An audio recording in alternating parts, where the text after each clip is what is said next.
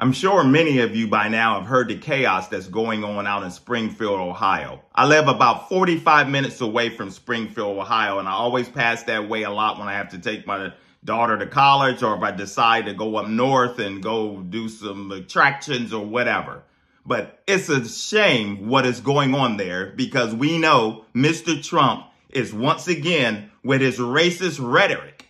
And this video is because you haven't seen none of these YouTube pastors, those that we've talked about, the ones that are in that has a higher platform, the Robert Jeffers and all of the ones that support Mr. Trump. You haven't heard none of these evangelicals stand up and say, you know what, that is wrong. You know what, Mr. Trump, you need to just stop it. They haven't stopped him after all of these many years. They continue to stand by his lies, his racist rhetoric, and his craziness. And unfortunately, once again today, they're having to close the schools, close places because of threats from far extremists and all of this craziness. And now these poor Haitian people that are here legally. That's another thing. They're here temporarily, legally. I don't know, but they're here legally. They're not here illegally. And our governor has stated this over and over again. And yet the conspiracies continue. And you don't see evangelicals saying nothing.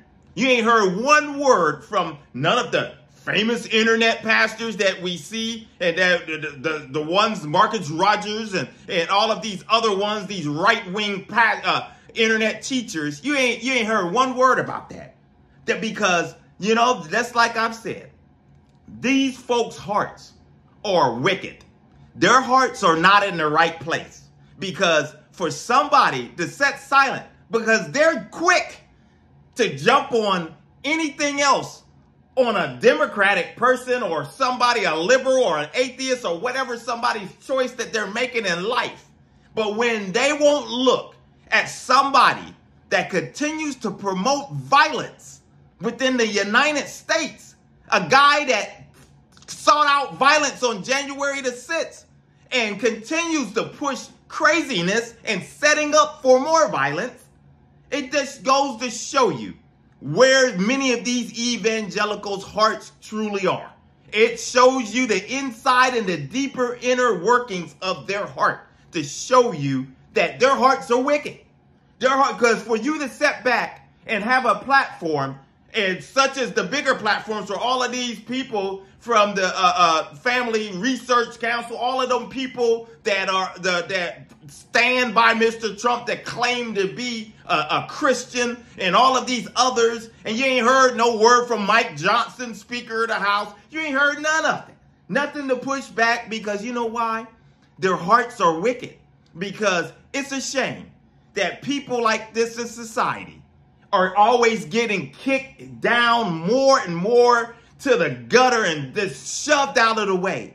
And just like I've said on many of my videos, these are the types of people that if these so-called pastors, leaders, whatever you want to call them, if you walked into one of their churches, you're not welcome. And that's just how it goes. You're not welcome there. And this is why churches are dying in America right now, because people like this that are out here latching on to Mr. Trump and these lies and this racist rhetoric, lying about geese being taken and eaten and animals being taken and eaten, all of this craziness, and pushing this lies. And people fall for this, and evangelicals are just going right along with it as usual. I mean, it's sickening. It is sickening to see this, because the church, as I said, is such a spiral. And this is just more evidence of it, because you ain't heard one video, no peep, from none of these so-called right-wing Trump-supporting pastors and all of these people that are trying to shove religion down everyone else's throats. They wouldn't care. They don't care if harm comes upon these people. They don't care if harm comes with somebody that they don't agree with, that's living a gay lifestyle. They don't care if someone's harm that is coming to somebody homeless that has nowhere to go. They don't care. That's why I say their hearts are wicked.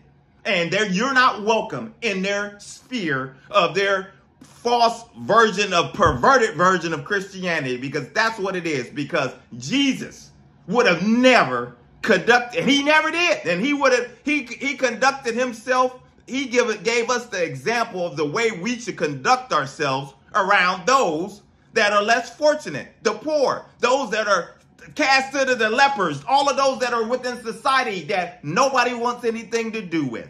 And for Mr. Trump to be able to get away with this and continue to, like it's nothing, to be at a 9/11 event with an election denier, Laura Loomer, which, you know, in the video, for some of you that watched the video of this MAGA video that I showed you, that she's possible press secretary if he gets into office, and all of this craziness. But evangelicals continue to stand, and don't, you know, they don't care.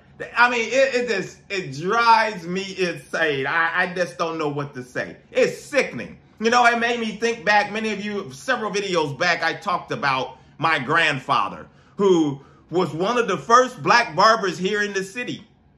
Cut hair for a quarter in the evening and shaves for a dime back in the day, and worked in a steel factory along with immigrants that were temporarily over here from Germany, Romania, Poland, removing the cars and placing, moving cars off the line, putting cars on the line. That's what he did. That's the type of work he did during the day, and then did the barber shopping at night. And that's what he did, and he's working with.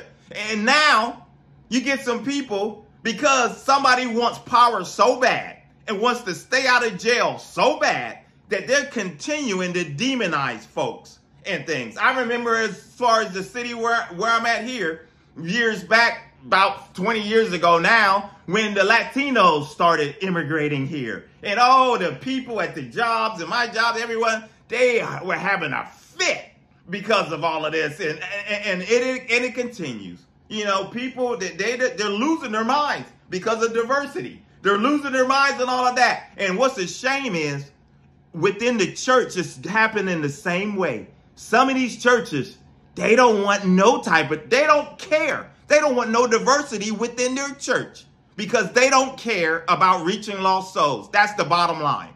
They don't care. A lot of them is about the bottom dollar. A lot of these YouTube channels that call themselves preachers and pastors or whatever, about the bottom dollar. And all they do is lie on the Lord. And you know what? The Lord is watching every one of them, including Mr. Trump and his actions.